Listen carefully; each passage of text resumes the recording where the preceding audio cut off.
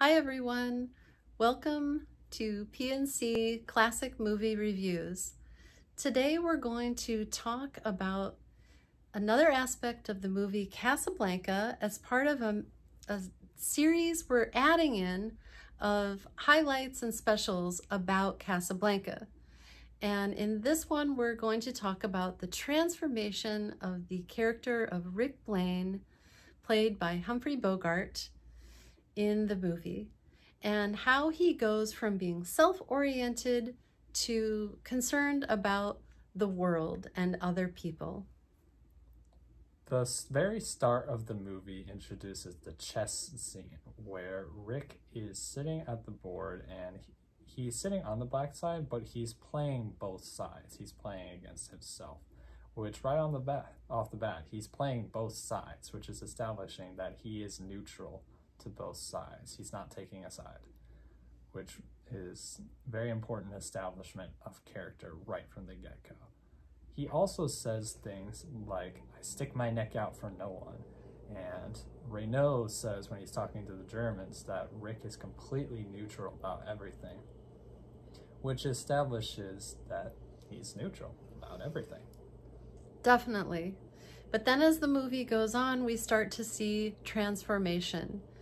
The first place that we want to highlight where this occurs is when he sits down to have a drink with Ilsa and Victor Laszlo when they come in, because they have established before this that he never does this. So that is a big deal, and that's a very important scene. Yes. Another big deal is the bet he makes with Renault. He kind of passes it off like this isn't that important, but he makes a bet for 10,000 francs. It would have been 20,000 francs if Louis didn't say, I'm just a poor corrupt official. That Laszlo will escapes, which is clearly establishing that he has an interest in Laszlo escaping. Right, even though he says it's just sporting.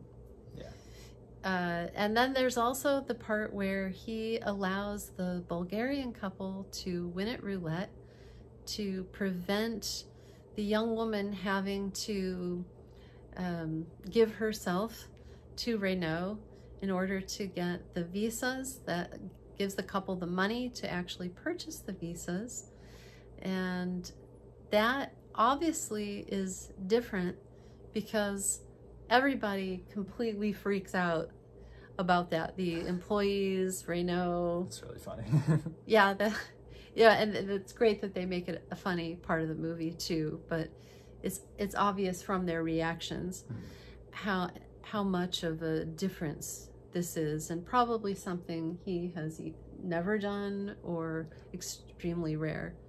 I got the impression he never had done it before, probably. Me too. Yeah. The last thing that really establishes his transformation before the end of the movie plays out is his second meeting with Ilsa, where in contrast to the first meeting where he doesn't listen to her, he's just drunk and in his own head.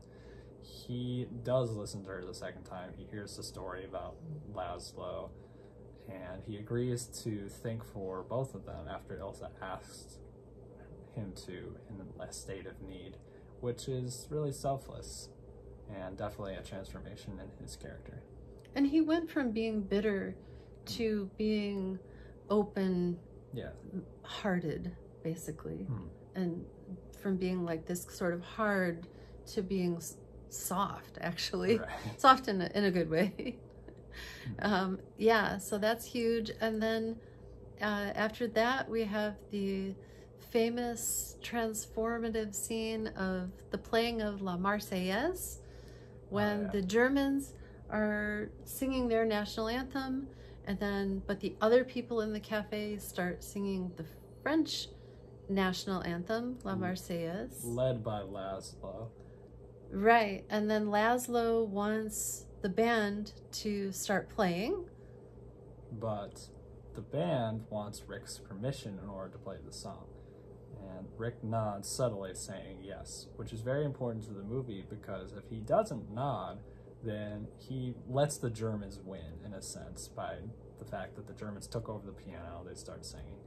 But they don't win, Laszlo wins, the French win, which is really important. Yeah, and it's interesting, this really shift in the story moment where, you know, Rick really takes sides, but it's also done in this subtle way, in the sense that it's a powerful scene, but all Rick does is give the nod. So that's pretty cool too.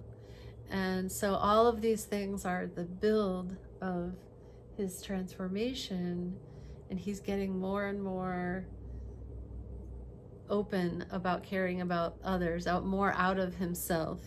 And just that it builds up, you know, to the end of the movie. But even though for a while you think that it's not him caring about him. I'm sorry, I said that backwards. That he is still caring about himself by the fact that he's acting like he's going to have Ilsa stay there with him. And in the end of the movie, he does not have Ilsa stay with him. He sends her with Laszlo, which that in and of itself is, he's giving up the girl in a sense, but he's also helping Laszlo to escape, which we feel is the kind of coup de grace of his transformation. So it's personal and it's, let's say, political, social, so it's multi-level even. So huge transformation. So yeah, we love how this plays into the story as a whole and the way they unfold it. They do a really good job, even though they wrote it as they went along. Yeah.